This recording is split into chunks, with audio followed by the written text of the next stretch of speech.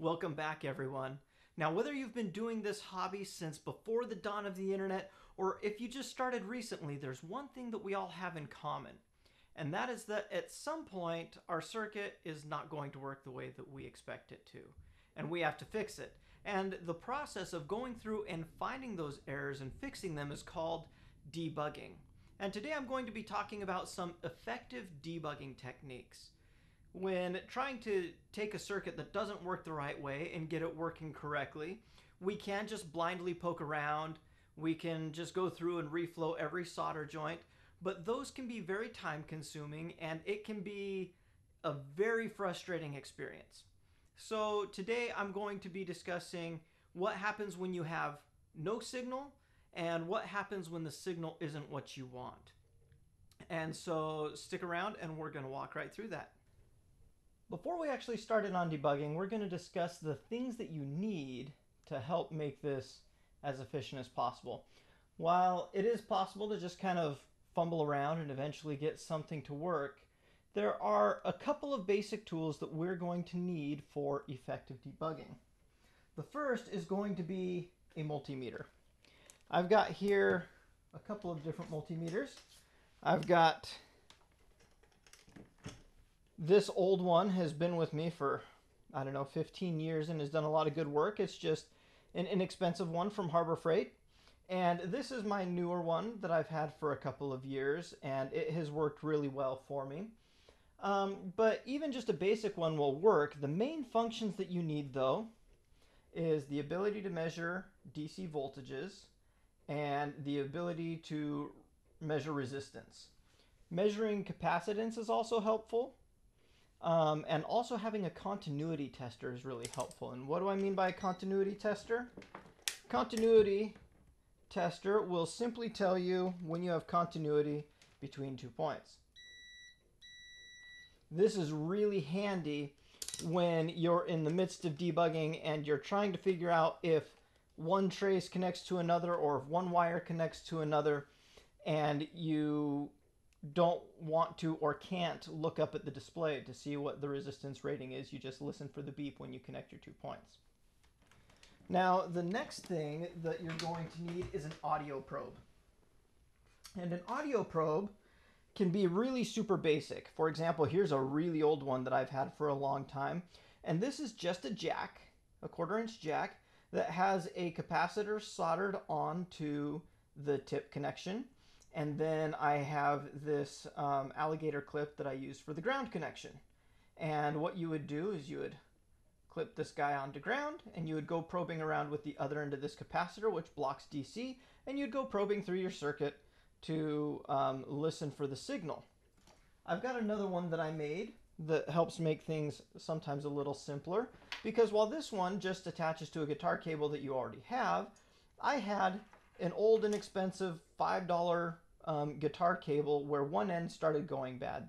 The solder connection to the other jack wasn't very good. So I just cut it off and I soldered in my capacitor onto the signal line, and then on the shield line I soldered on an alligator clip here. And so this end just plugs directly into an amp or to my audio interface so that I can listen as I'm probing through the signal. And if you don't know what that means, we'll get to it. Now, I also have a test box here. This is my own design.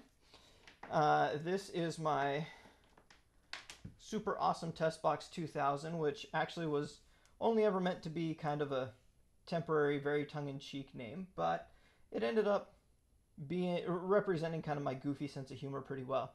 And what this does is this test box allows us to have our inputs and outputs over here. We can bypass the circuit.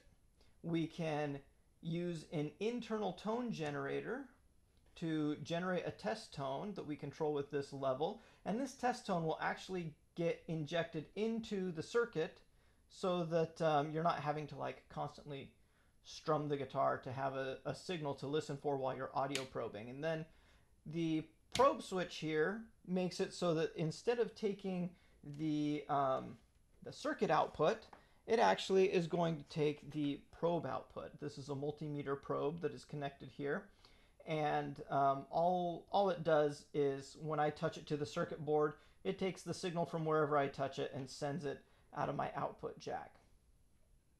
And then I've also got connections for my 9-volt and ground.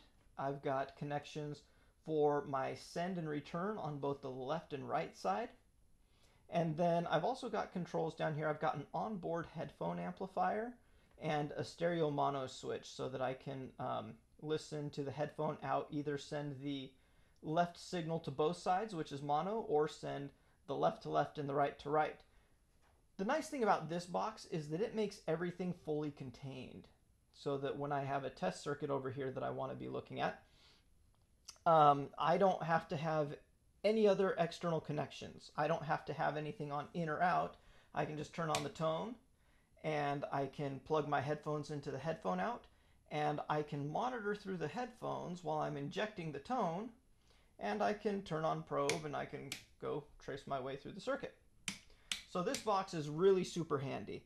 I occasionally have populated PCBs or kits available for these, sometimes even fully assembled ones if you're interested, but there are other test boxes out there on the internet that have plans for them.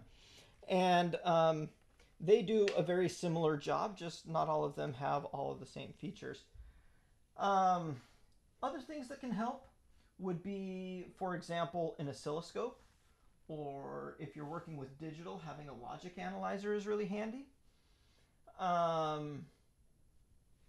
You're also obviously going to need an amplifier, or I typically use the sound card on my computer, the audio interface on my computer, because I don't have an amp really close to my bench, but I have my computer right next to it. And I mentioned an oscilloscope. I don't have an oscilloscope, but what I do have is this little board here. This is made by Espotech. It's called the Labrador. And this is just a little board that functions as a basic oscilloscope, logic analyzer, multimeter, and power supply. I think this cost me $30 or $40. And you don't get super high bandwidth or super high resolution, but this has come in super handy on a lot of my projects. I use this whenever I have an LFO that I'm using. I use the oscilloscope function to see the shape of the LFO. So there are other devices like this that you can get that are much higher end. Digilent makes the analog discovery module, and I believe Analog Devices makes something similar also, but they're a big step up in price. You're looking at, I think the Analog Devices one is about $200 and the Digilent is $400 or something like that. So significantly more expensive. This little guy, though, for pedals has done everything I've needed it to so far. Now that we've talked about the equipment, there are a couple of other things that we really have to have in order to make our debugging session successful. And those are a copy of our schematic, which I've actually got on 2 different pages here, and a copy of our layout. I blew this up huge so that it would be really easy for me to be able to look at the printout and figure out where everything is going, so that I can correlate this between my circuit board and my schematic. The reason you need these is because as we're going through the circuit, you're going to want to be able to reference what the circuit is intended to be and what you're actually getting from the circuit. So I actually am just going to keep these over here off to the side. Make sure you've got yourself a pen or a pencil so that you can write, because we're going to be writing on these printouts. I find it helpful to print them out so you can write on them and make notes, or check off places that you've already looked, things like that.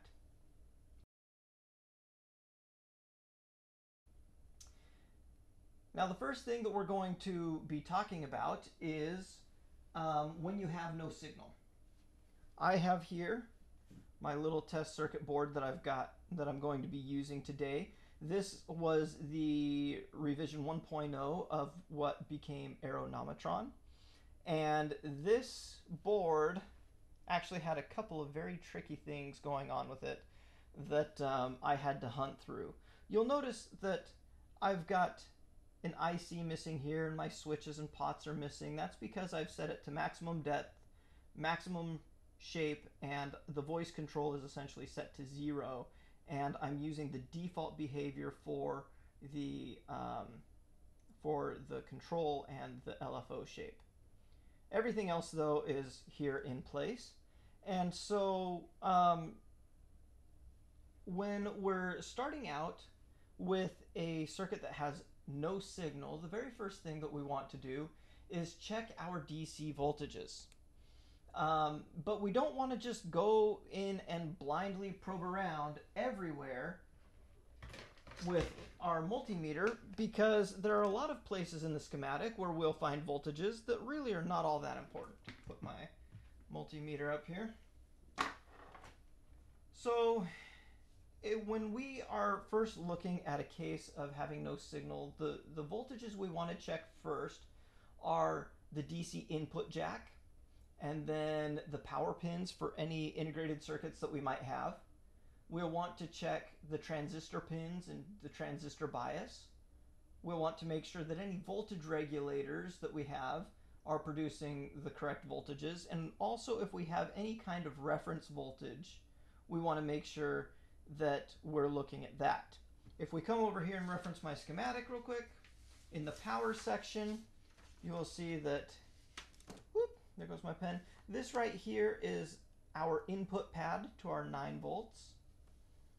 And then we have a VB or V bias right here. That's our reference voltage. So we'll want to make sure we check that point. And then we have a voltage regulator here that has 5 volts coming on the output side of it.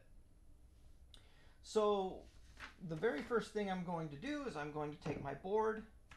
In this case, when checking the voltages, you don't even need an input signal. So for right now, all I'm going to do is I'm just going to connect my ground, make sure that's the right thing, yep, ground, and 9 volts.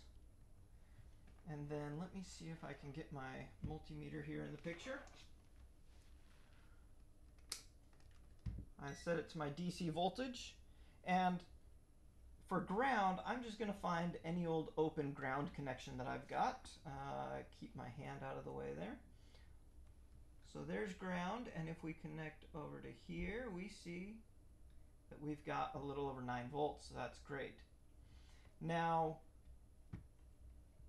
I also have a voltage regulator over here. So let's just look at this. We have got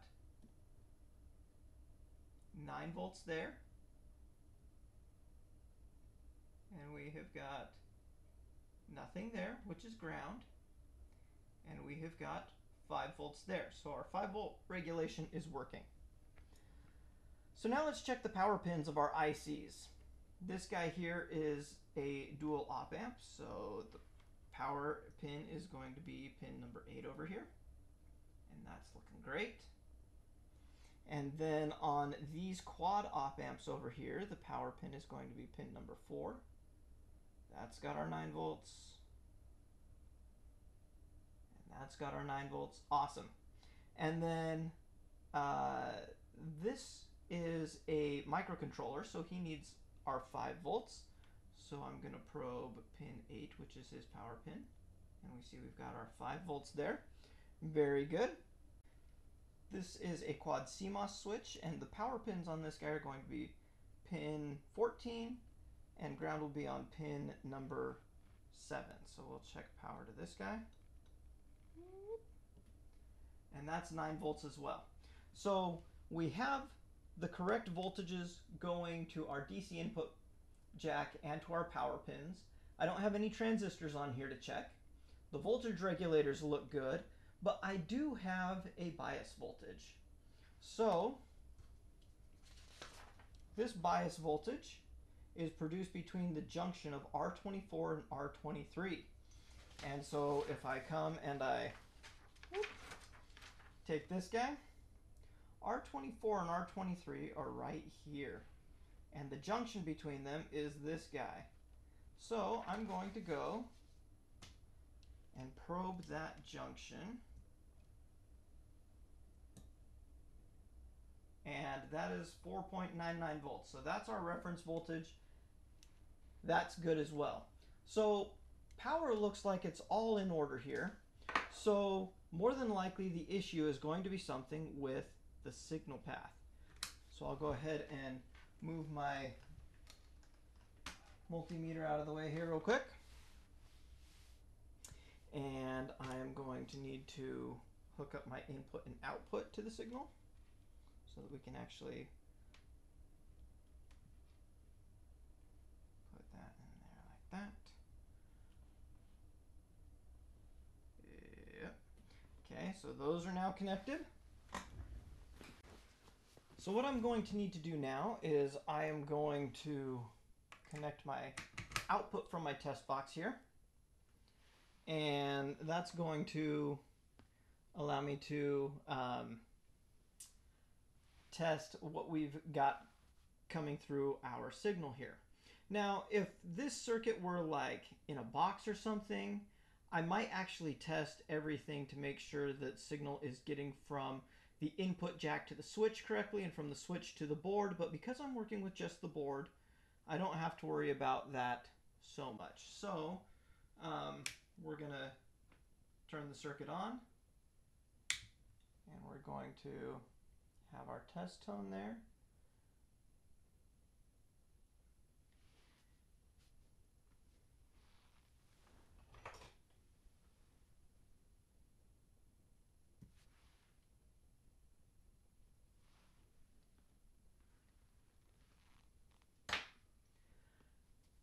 Okay, so now what we can do is we can begin to probe the circuit. And what we want to do is we want to start from the beginning and just kind of trace our way through until we find a problem. So here is our circuit. Move that guy out of the way. And let's take a look at this real quick before we start digging in with probing everything in sight. Here is our input. And as we come in, we have our pull down resistor, we have our input cap, we have our resistor for biasing the op-amp, since this is a non-inverting gain stage. And you can see that just by connecting minus around to the output, that means this is a unity gain buffer. But then what happens on the output of this buffer is we split the signal into three parts. It comes through R3 into this section up here.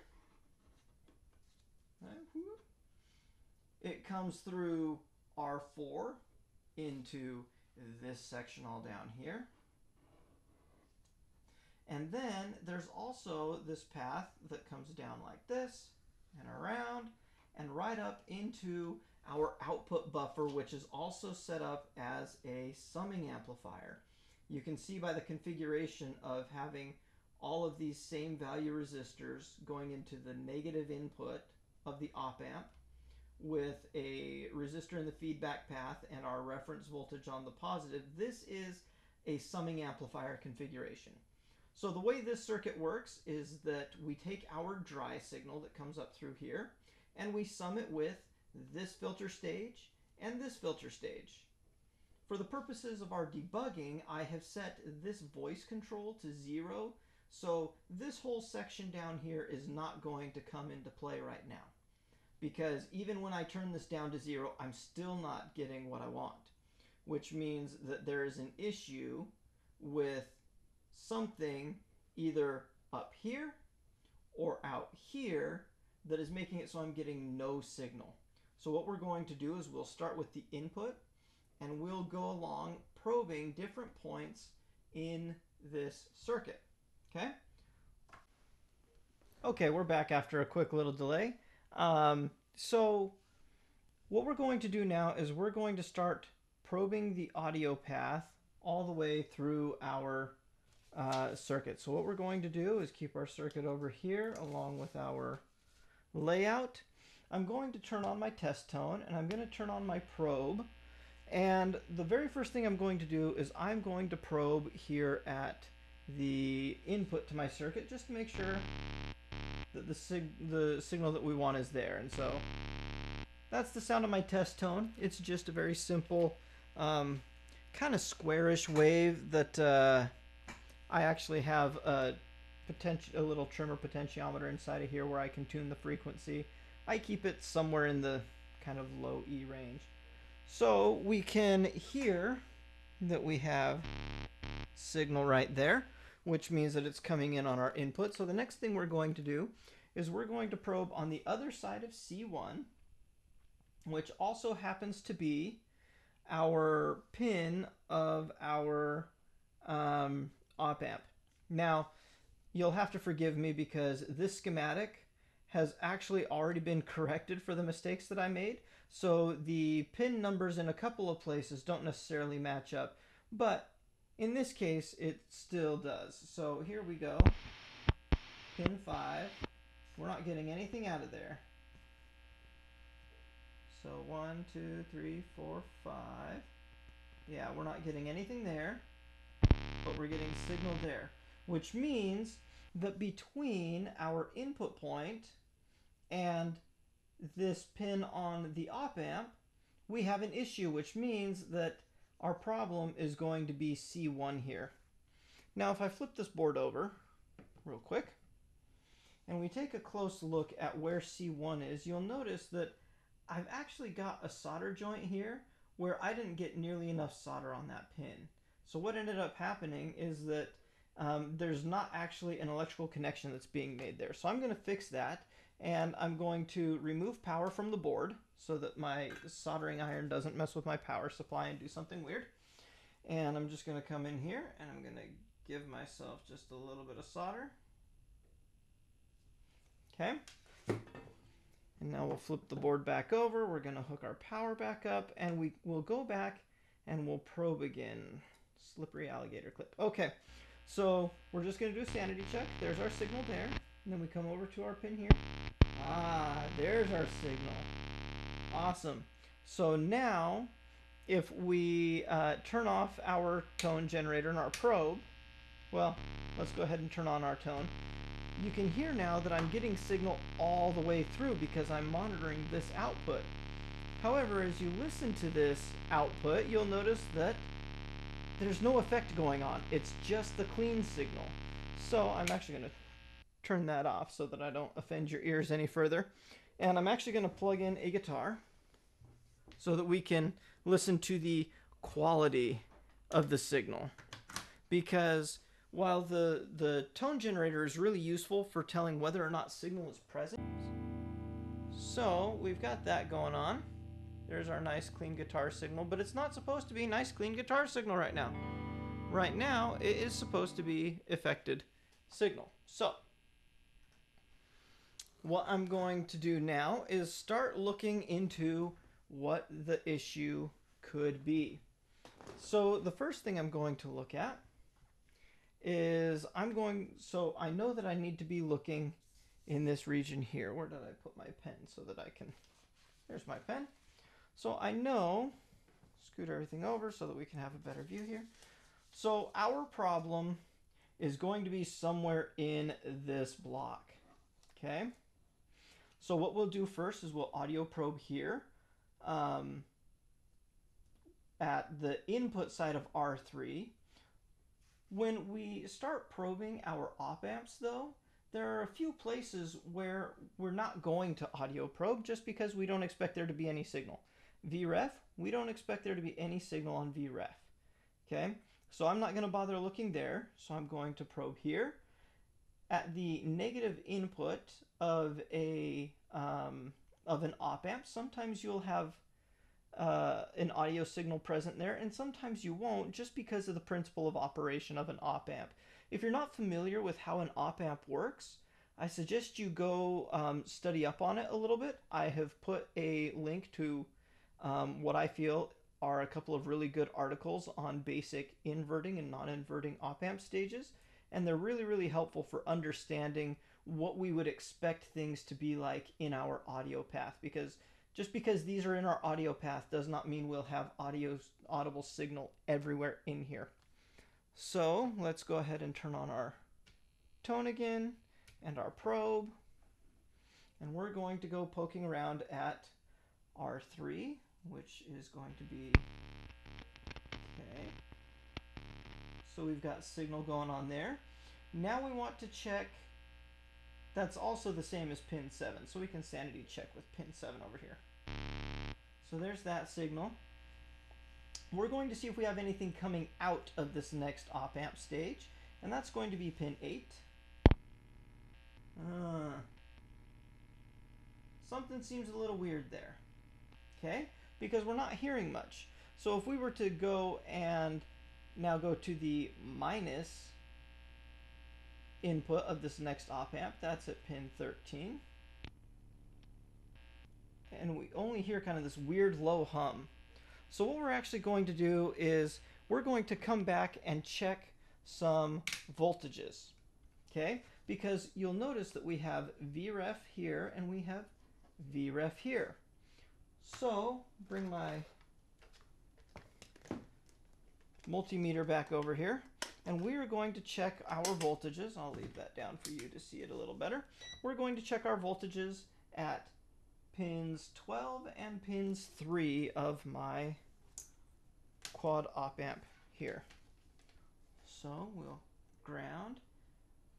Pin 3 is not Vref, and pin 13 is also not Vref. There's something weird going on there. But if I come and I probe pin 2, well, there's my Vref right there. And if I come and I probe pin 14, I've got that. And if I probe pin 12, oh, there is my Vref. So I'm going to write this on my schematic real quick.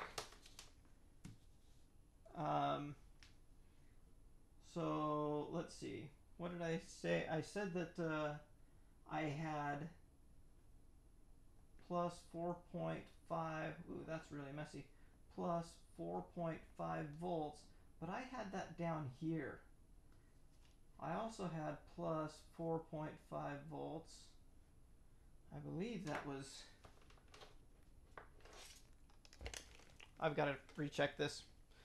Sometimes I have to check over and over just to make sure I'm not crazy. So we've got Vref there, not there, and not there. So this is 14, 13, 12. So we've got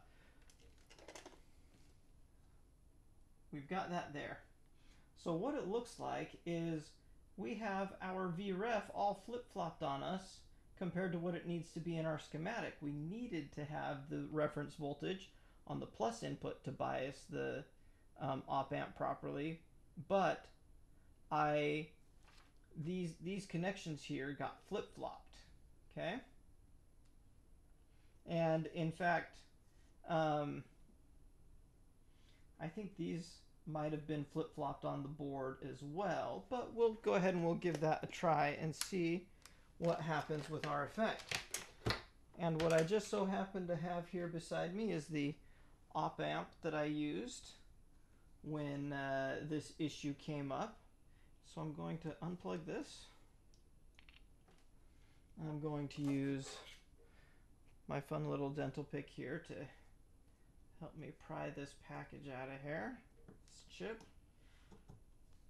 Quick little pointer if you're laying out your own CDBs. I don't recommend sticking capacitors right up next to both ends of your socket. It can make it hard to get those out if you ever need to get them out. Okay, so there we go. I finally got that thing back in, and now listen to that. That is exactly what we wanted to hear. So it turns out that what the problem was that I actually had my reference voltages flip-flopped between the terminals that they needed to be on with my op-amps. And what that did was that made it so that the configuration was all wrong, because you can't just flip-flop the terminals because each terminal has a specific purpose. So once I did my really ugly workaround here with soldering some wires and flip-flopping them in the socket there, which, by the way, I highly recommend sockets whenever working with integrated circuits like that, it's now working exactly as I intended. So there we go. We've got this nice sweepy filtery goodness, which is what this pedal is supposed to do. It's what it did on the breadboard, and now it's doing it on my circuit board. So what I ended up having to do was actually spin another another revision of this circuit board that actually had those things corrected. And on the subsequent one, I'm happy to report that not only did I get these reference voltage connections correct, but I actually managed to solder all of my components correctly so that I had good solid solder joints. Well, I hope that was helpful for you. If you have any questions, you can go ahead and leave a comment. I'm also commonly on the various Facebook groups and forums. And hopefully you can use these steps to begin to find the problems more easily in your builds. Some of you may already have tons of experience with this and it's old hat. Others of you, you might be hearing this for the first time. So good luck with your circuits and happy building.